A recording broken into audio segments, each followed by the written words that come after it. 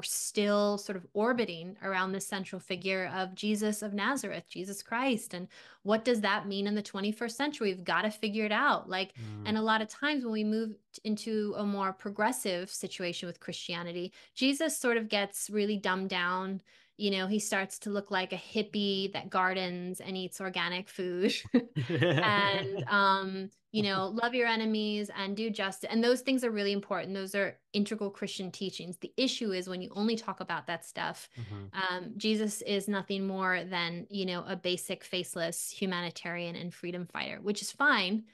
But it's not quite as distinctive as Christianity actually is. And so in that post-Christian conversation, you know, I'm always about, well, why does all of this stuff still matter in terms of distinctly Christian? And I think Lent is a really good time to sort of think on some of that.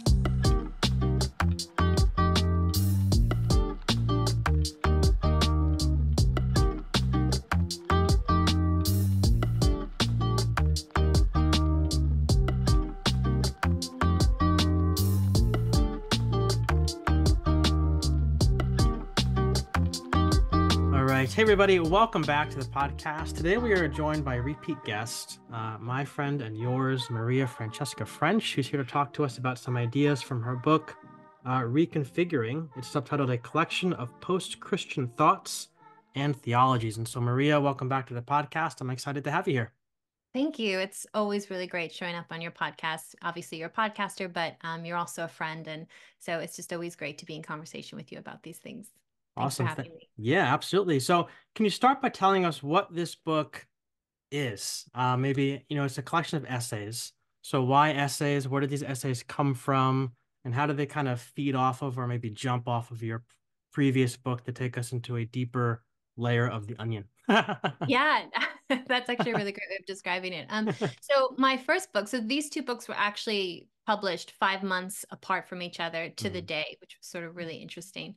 I didn't plan it like that. That's just sort of the way it happened. But Boom, my boom. first book, yeah, my first book, Safer Than the Known Way, is really like a 30,000-foot look at the post-Christian faith conversation. You know, what does it look like? Why has it started? Why might it be the way forward for kind of pilgrims of Christianity that don't find a home in traditional theism, and certainly don't find themselves in the atheist camp?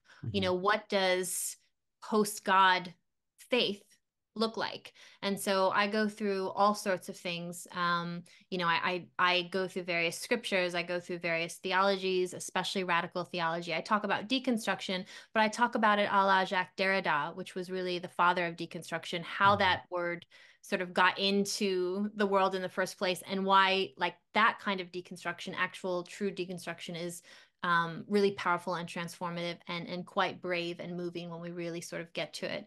You know, I talk about the decline of Christianity in the West and why that's happening. And, you know, so, really a little bit about my own journey. The first chapter is really autobiographical because while I want my readers to be conversant with new ways of doing theology and engaging God and sort of a faith after belief sort of notion, I suppose.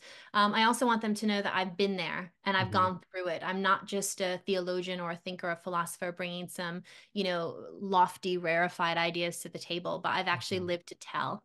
And so this is the result of not only my story, but, you know, over a decade of sort of blood, sweat, and tears of research and education and travel and conversation and grief and celebration and loss and death and life. And you know what I mean? Yeah. So that was sort of, you know, the first book I delivered. And I always knew that this was going to be my second book, because what I wanted to do was anybody who read Safer, I wanted them to sort of be inspired by it, but also be the sense of, okay, well, how does this shake down into everyday life categories? You know, what does this look like when I have to experience someone close to me die? How do I deal with death and afterlife now that I am sort of post the big God in the sky? You know, what does it look like to love and fall in love? What does it mean to sort of want to pursue happiness?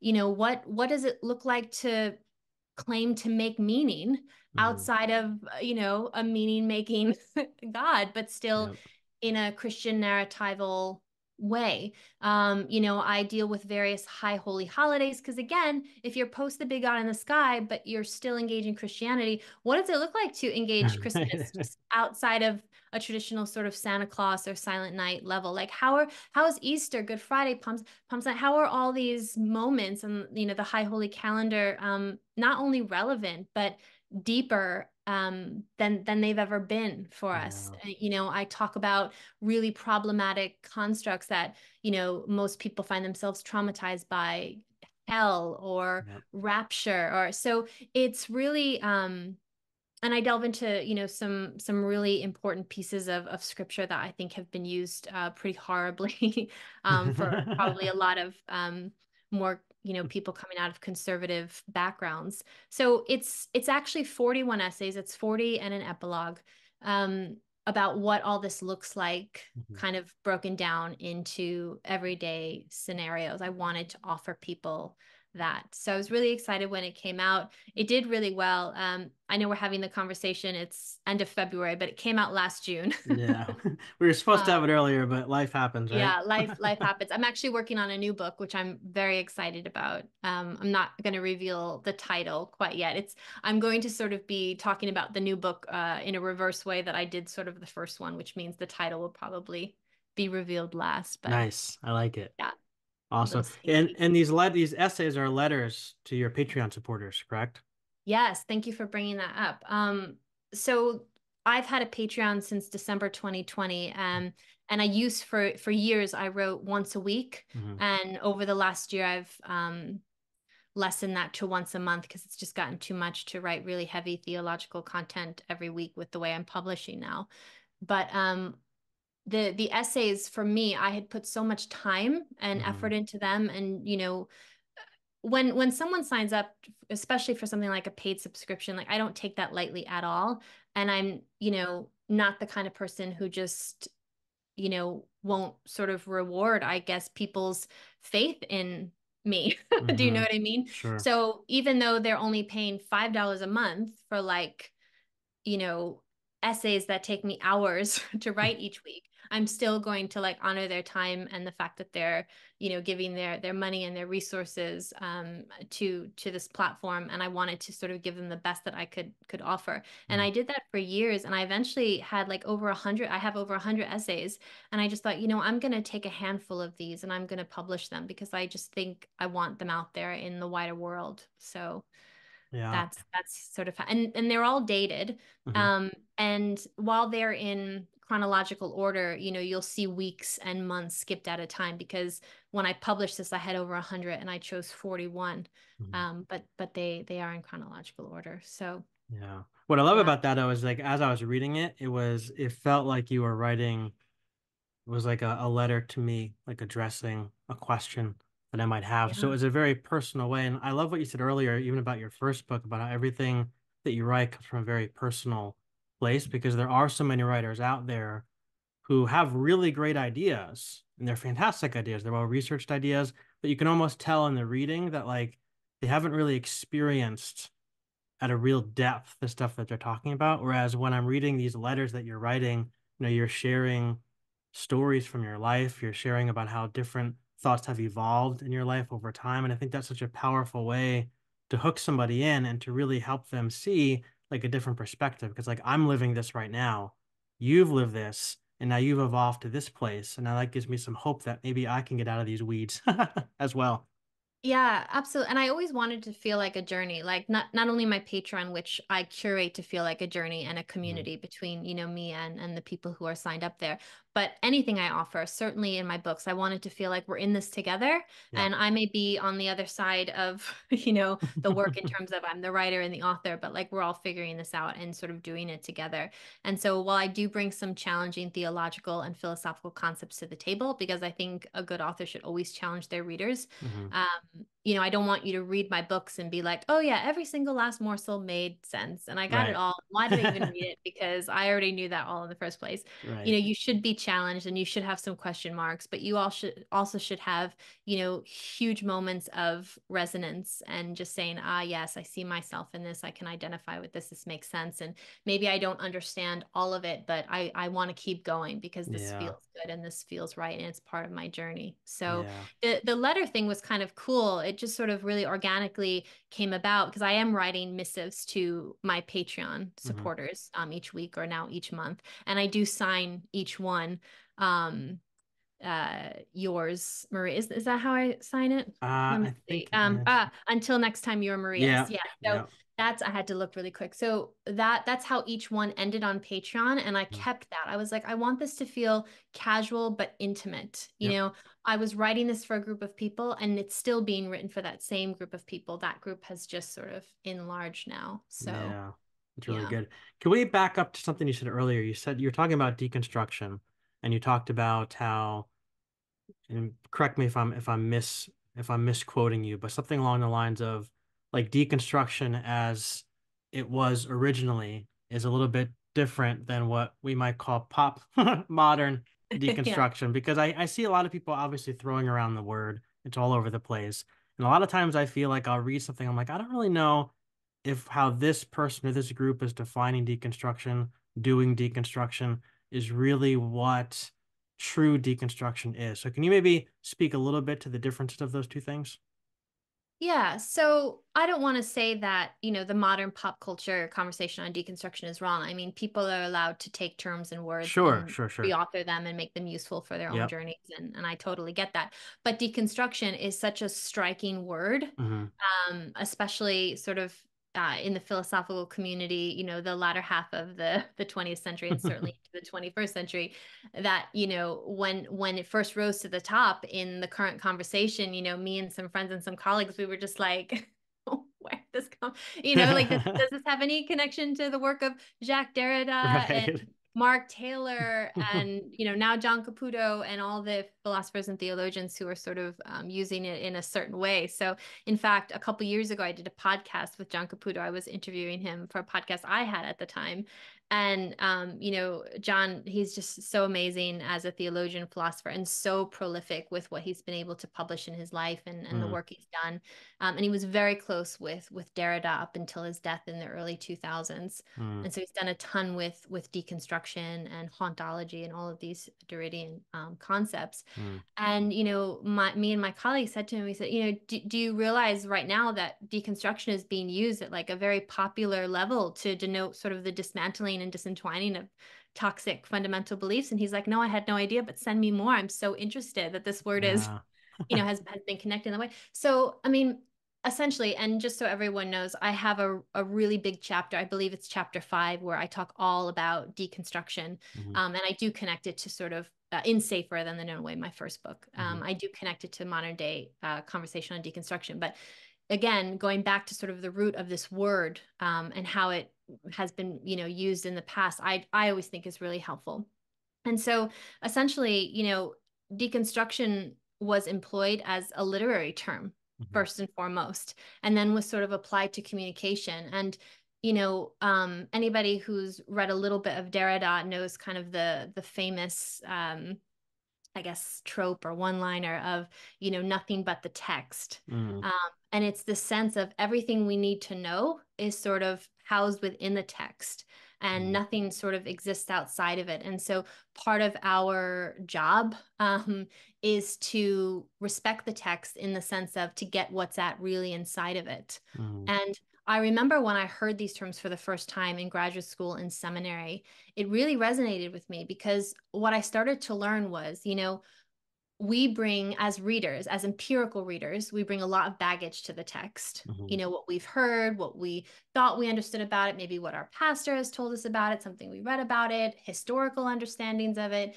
Um, but what is actually the text constructing for us, that mhm, we're not bringing, or are we aware of like our presuppositions? Are we aware of how it's been, used through the ages, throughout history, throughout, mhm, traditional, um, paradigms and notions and all of that. So it's the sense of like really interrogating the text Mm-hmm. and sort of getting to really kind of what's housed within it. And in order to do that, you sort of have to deconstruct what it's been made to be. Now, Mm-hmm. if a Derridian scholar were to hear me say all this, they'd be like, okay, that was super reductionistic and a really oversimplified explanation of it. But just in a couple of words, that is really sort of how deconstruction was really offered up. And then it started Mm-hmm. sort of being applied to other various philosophical notions. At the end of the 20th century into the 21st century, it started being theologically appropriated, in terms of what does it look like to not even get at like the original intent, because that's impossible, Mm-hmm. but again, almost treating like the text and the communication and the thought within the text, which can potentially all be different things, getting to sort of the very root of it all, which essentially is kind of an impossible thing. And so Mm-hmm. what it does is it keeps us on this journey of a spiral, not a circle, but a spiral that keeps us going. And every time we go around and around to engage the text again, or engage this thing that is open to deconstruction, every time we go around, we find that we are more transformed by it and Yeah. fall a little bit deeper into it in Yeah. pursuit of meaning, but also being haunted by everything that we thought we knew about it. So it kind of, the haunting isn't everything. Like when ghosts haunt, they're sort of like, these annoying little, whatever, maybe gnats sort of flying, around our ears, or they come to us in dreams. And it's just really, in essence, really kind of a reminder and a provocation to Yeah. sort of awaken us to something new. And we follow that. And sometimes it leads us to a dead end, and that's okay. It means that we back up and we go in a different direction, but the journey never ends, Yeah. because the Huh. destination actually is sort of impossible. But again, the search for the impossible is what drives the search. And that's why radical theologians talk all the time about the impossible God as opposed to the possible one, Yeah. the undeconstructible God as Huh. opposed to the deconstructible one, the unnameable, the uncontainable, the unknowable, which is a very sort of apophatic way of speaking and isn't quite good enough. But language is very broken and it's sort of all we have. So we do our best. And that's part of deconstruction too, is knowing that language is so broken and that it's always just our very best yet feeble attempt to describe something that actually cannot be described in terms at all, which again Yeah. keeps that journey going forever. And I think the reason why theologians started attaching on to concepts like deconstruction, not the pop culture conversation, because that I wouldn't even say is so much a conversation of theologians as it is sort of everyday, people trying to grapple with their Christian past, which is a wonderful thing. Mm-hmm. But I think the reason why theologians started grabbing onto this term is because it really invited us into a journey that is completely unending, and that Yeah. is more about sort of our transformation in the journey, than anything else, and also releasing all sorts of control on anything we might have thought we knew or anything we thought we could hang our hat on, Yeah. to sort of never get comfortable in one stage of faith, in Yeah. a sense. So Yeah. there's a lot more to say about that, and as you can see, I've just totally word vomited on you No, that about. was perfect. That was perfect because Um, as you're talking, I'm thinking about like there's so many times in my story of deconstruction where I've had people from my former tribe like mm, accuse me of, like, well, you're deconstructing, so you're throwing everything away. mm, You're dismantling everything, like there's nothing left, like you've given up on God. I'm like, no, like I feel like for me, my deconstruction journey has been trying to get to a point that I know I can never get to, which is that original intent. I said, but the journey of trying to get there is yeah, so fascinating and has only deepened my love and my appreciation for God, the person of Jesus, the yeah, scriptures and things like that. Like I think yeah, about like, first encountering like Rob Bell's work and his work with yeah, Velvet Elvis yeah, yeah, and Love Wins and things like that. I'm like, wow, this is yeah, so interesting to see this take. But then I read through his like bibliography and he mentions this guy, John Dominic Crossan. So I go and get yeah, his book. I'm like, oh, mm, this is even more interesting. And then Crossan mentions like a Bart Ehrman. I go get some of his books. I'm like, oh, this is even more interesting. But I'm just going down this rabbit hole where I'm not abandoning the Bible. I read the Bible still almost every day, but I feel like I have a much deeper appreciation for it. That it's no longer this book of systematic theologies where I take these random verses to build Yeah. this ivory tower that I can sit in and tell myself that I'm right because that's what I used to do. But now I'm like, I'm digging deeper beneath that tower, trying to get to like the root of what these different stories really meant and what these authors really meant. And I know I can never get there because, like you said, that's impossible. But it's the journey of trying to get there that's so fascinating to me. It is the journey of trying. And, I think that's why, like, when people ask me, like, why post-Christianity, why the Christianity in post, like, why not just be out of it altogether? Hmm. And I think everyone has to answer that question for themselves. And some people do choose to get out of it altogether. Some Yeah. people are, rightly wanting to be atheists or, maybe more palatable agnostics. But for me, or someone who, would have this sort of mindset is that, this isn't a departure, Mm. really. It's Yep. just the next step Yep. of pursuing the curiosity and imagination that has always driven my Yeah. faith. Yeah. Um, yeah. That's so good. All right. One of the questions I wanted to ask you, the biggest question I wanted to ask you today, is because at the time of this recording, we're approaching Easter, we're in the season of Lent. And so Yes, we are. a lot of people are writing about and thinking about, especially in the world of deconstruction, like what do I believe about the cross these Mm, days? What do I believe about yeah. Jesus? All these different kind of Yeah. things. And you have this one line in the book, and I wrote it here on my screen. You say something along the lines of, when it comes to Jesus and the cross, you didn't leave the cross behind, Mm, nor did you nail yourself to it. And I think that's such a thought-provoking statement that I've had swirling in my mind really ever mm. since I read it. But I was wondering if you could talk to us a little bit about, especially in this time of the year, like what are your thoughts about Jesus, the cross, atonement, like all those different things? Maybe like where were you with all that stuff in the past? Where are you today? And what was it like to get from A to B? Yeah, it's more like A to X or You're A to right. or at very least A to T or something like this. Something like that. Yeah, just not Z because Right. there's not that. Um, yeah, it's funny that we're having this conversation now because I am like knee deep in Lenten Mhm. study and God, I hate to use the word meditation. What's the word that I want, Glenn?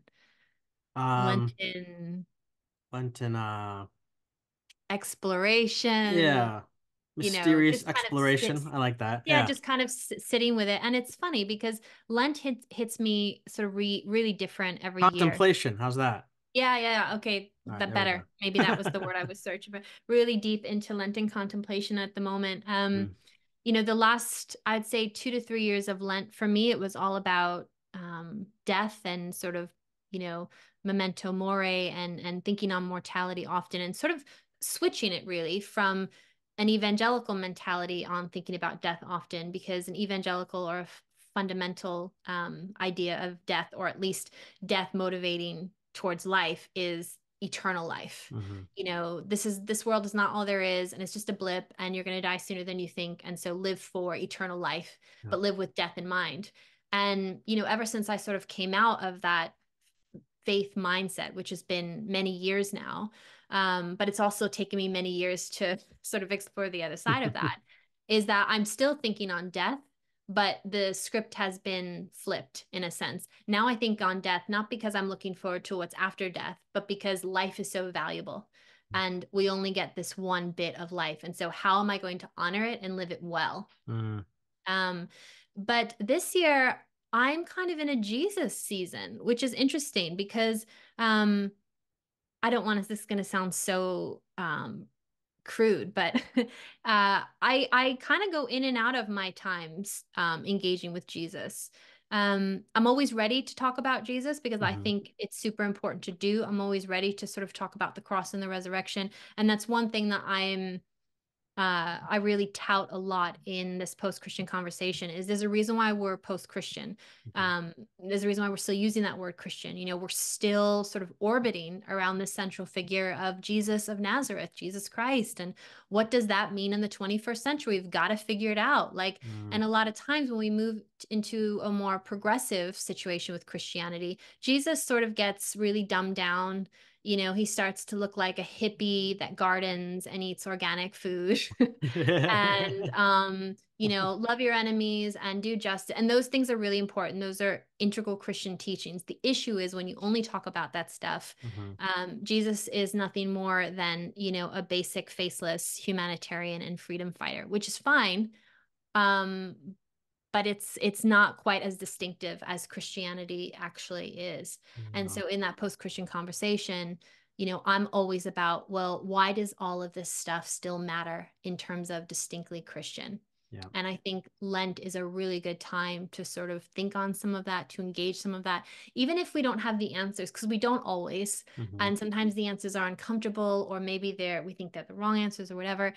Um, but I think when we look, so in terms of your question, how I Mm-hmm. used to engage versus how I engage now, I don't think I have to sort of, uh, extrapolate the whole kind of evangelical notion of Right. personal savior and why I've moved on from that. And I talk a Yeah. lot about in both of my books why I think having a personal relationship with Jesus is actually superfluous and really completely unnecessary in a public way, that is, Mm-hmm. Sure. to the true and central mission of Christianity and the radical imperatives of the New Testament. So I would say, like, at this stage in my life, rather than wanting to sort of be the Mary at his feet, or the beloved disciple that, reclines next to him in his, shoulder blades at the Last Supper, as we see in John.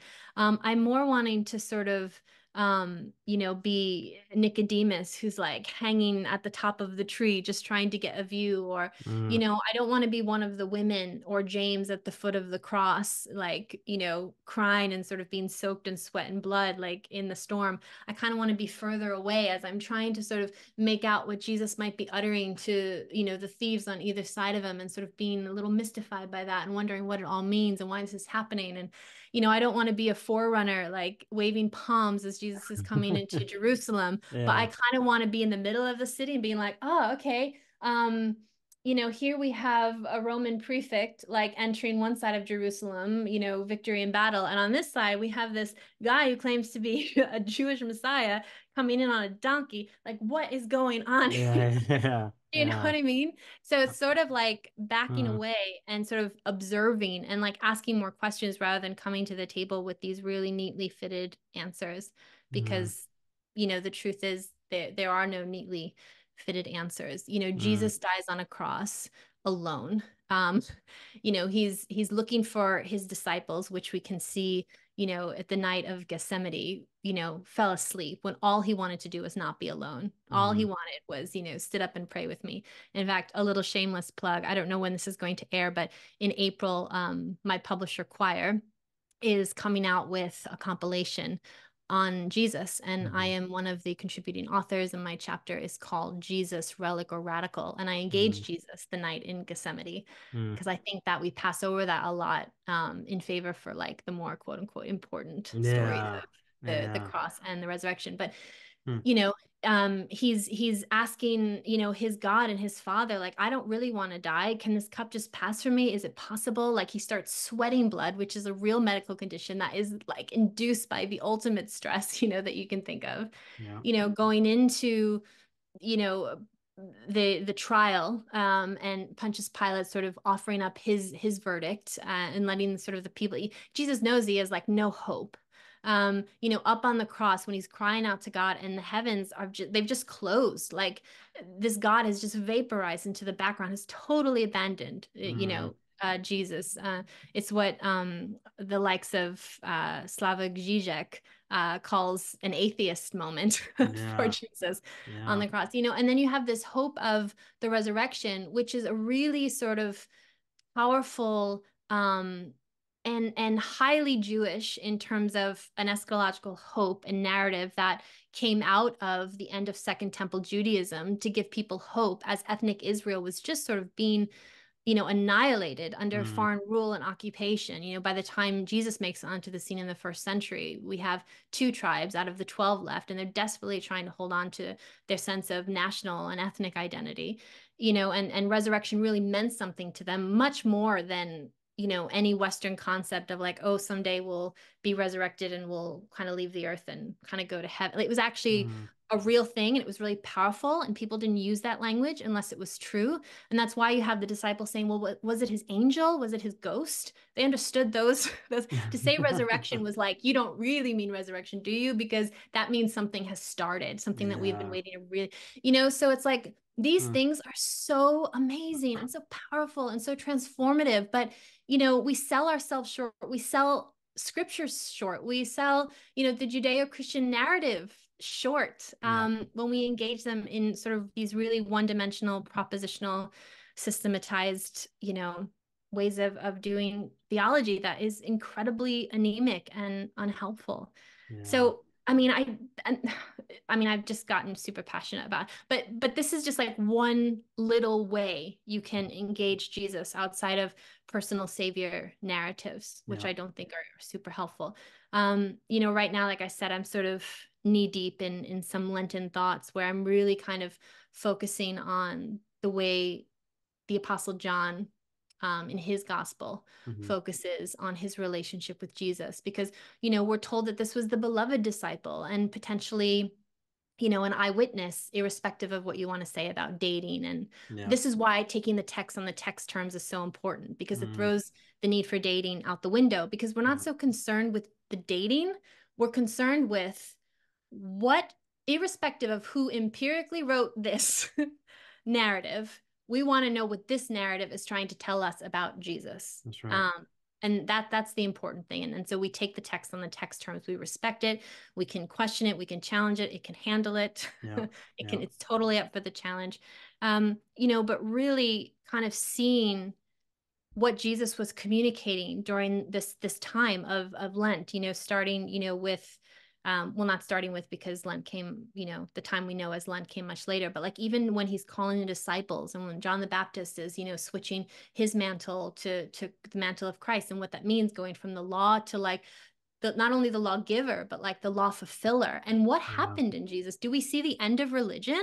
Mm. Do we see like the ultimate fulfillment of meaning? Do we see like no longer do we need sacrifice, no longer do we need like religious ritual, like no Right. longer do we need even like religious paradigms and all of it. Like it's actually quite radical when you really get into it. And so for me, I'm sort of knee deep in that thought now, and you can expect that's going to be showing up on my Patreon for the next several weeks for sure. Yeah. But I. again, it's just small examples, not Mhm. small. They're quite mind blowing, but like just a few really of Yeah. the amazing ways we can engage Jesus and Christianity outside of that personal savior motif. Yeah. I love all of that because I was thinking this past week about my history in the church, especially during this time of the year. And I can't tell you how many times, like, we had a Good Friday service in my churches growing up, and I went to a private Christian school, so we had like Good Friday services there as well. And in so many of those services, especially in the last church I was at, what we would do is we get together on Good Friday. There'd be a giant wooden cross at the front of the Yeah. room. The Mm. lights are all dim, so it's really dark when you go in. There's like red floodlights on the walls, to make it like that creepy kind of bloody feeling. There's really low music playing. The Oh yes. pastor gets up, has a very short, dull kind of monologue-ish sermon.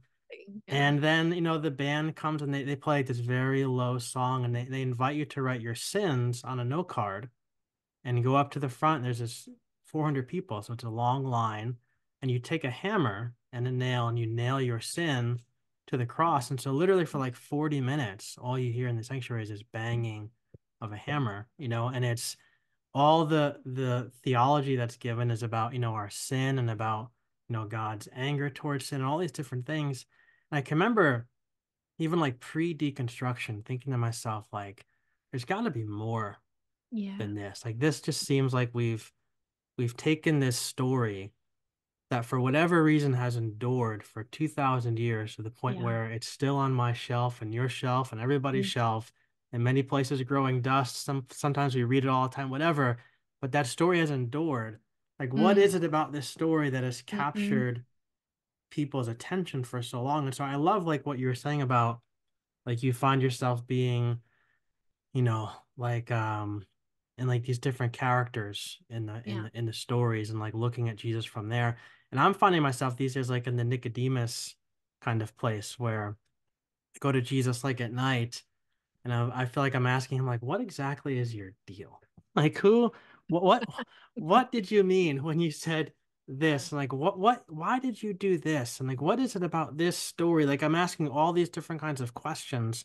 And even though I feel like I don't, even like Nicodemus, like I go away not really still understanding, like he comes up later in the story, right? Because he's Yeah. there later on in the story, he's there at the end of the story, like he still sticks around.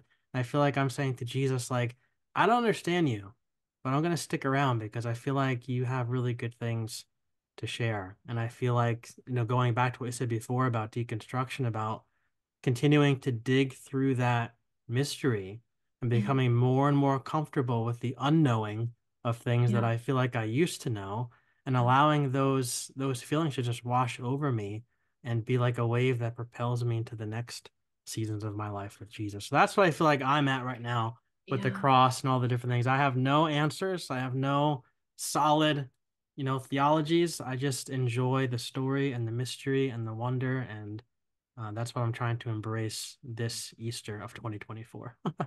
Yeah. I mean, I think that's wonderful. And, you know, if there's one thing the gospels don't do is Hmm. they don't put pressure on us to know and to That's have it right. all figured out. Like we're allowed to be on a journey. And as I look at the disciples that Jesus called, they were, if you really look at how they all interacted, like one by one, if you don't like, just mesh them together as a group of disciples, but if you really look at like each one's interaction with Christ throughout the gospels, like at one time or another, we could probably all see ourselves like as, we were Peter at one point, and then we were Andrew, and then we were John, and maybe even sometimes we were Judas. And do you know what I mean? Yeah, Because they all have such different reactions to them. that's And right. he has different relationships with each of them. Like he asks them different questions, he responds to them differently.